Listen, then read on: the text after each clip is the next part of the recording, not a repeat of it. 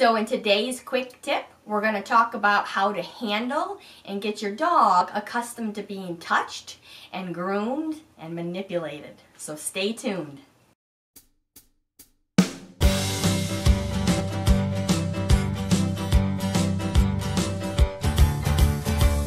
Let me tell you a story about the baddest dog there ever was. Sneaking food from the fridge, tearing up the garbage. He's a goofy old Dexter the dog.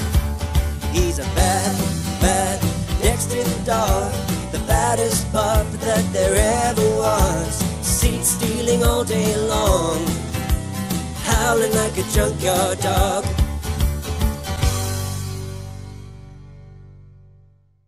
So one of the things that people comment about a lot in my videos with Dexter is they'll say something like, well, my dog would never stay still for that, or how do you get your dog to be still while you do his nails, or I can't get the knots out of my dog's hair because he'll move around too much.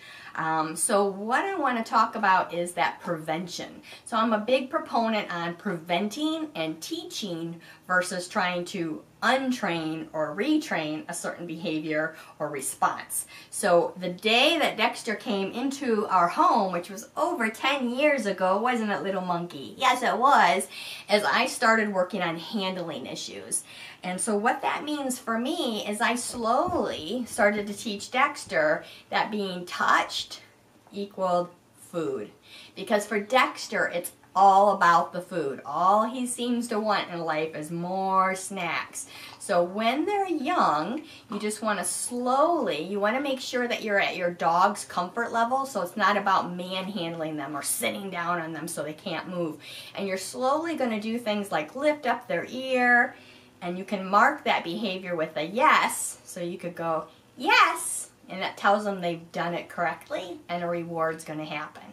And what you do is over time, you start to do things a little longer. So before they get the reward, I might really start to go, okay, I'm going to look in there. And I start thinking about what is it that this dog will probably need in life. So if we look at Dexter, look at that. Woo, look at that. He's going to need lots of brushing, daily brushing to be exact. And for my monkey, he does get a trim as well. So we'll talk about in a future video about how to slowly get your dog accustomed to clippers and trimmers. So he had the little treat stuck in his teeth, don't you? You had the little treat stuck in your teeth? Yes? And so the other thing is when you're training with your dog and you use a lot of food rewards, we can manipulate the dog. So if I have the food here and it's desirable enough and the situation isn't scary, I can lure him around. So if I want him to face you guys, all I have to do is take that treat to his nose. Now I can eventually have different cues that tell him to spin around and that sort of thing, but right now when you think about young dogs, food, manipulate around. And so once they start getting really accustomed to that, then they'll start following these lures. And you can think about handling. As I can lure him to the down, I can take his brush, do a little brush, and then yes, and treat. So, but do you see how the food's here and I can have him follow it around? So I can slowly bring him down. I can touch his feet. And I can look at those nails. And yes, and follow that with the food treat. Good job, buddy. Good job. Good jobs and pets and praise, that's okay, but in this situation, it's probably not going to be valuable enough. You can also incorporate all these healthy treats, and I'll have a link in the description about how to find healthy treats and what to look for. But you can count these as calories. So right now what Dexter's eating is he's eating some dehydrated beef heart. So I can count that as part of his daily calories. So we can eliminate some of the food in the dog bowl. And then I also have some dehydrated fruits and vegetables. So again, I can count that as towards the calorie count. So we're going to touch their feet, look at those nails. That's a good boy. Yes, and treat. If I want to teach them how to do something on their side, I can take the food lure, he thought I dropped it, and I can lure that way. And again, when your dog starts getting used to following food around, manipulating them isn't a challenge. So I can lure here, lure over there. Good job. And as they get comfortable with that, when it comes to reality, Dexter, again, he's almost 11. We've been doing this for almost 11 years. I don't have to have this food anymore. So I've conditioned him that all these things equal food when he was a youngster, and now I don't have to feed after every behavior.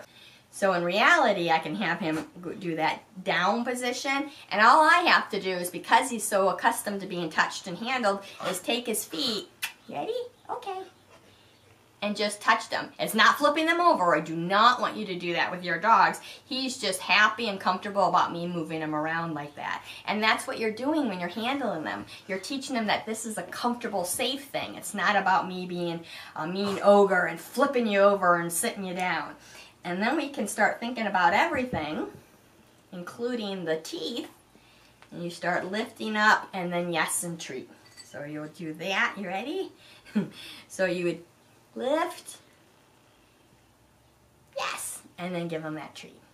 If it's really challenging when they're young and they're mouthy, you can have something like coconut oil on your finger, and you can have them lick it, and then you just lift up the gums, okay? So we can look in the ears here, and then yes, and then treat. And I think about everything, getting them to stand up, look over here, what a good boy. And then yes, and then treat.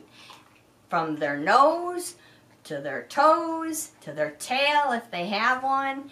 This is something that we did on a daily basis. Pretty much every evening when he was young and a goofy little puppy and running around. We did it after the puppy zoomies, after all the exercise.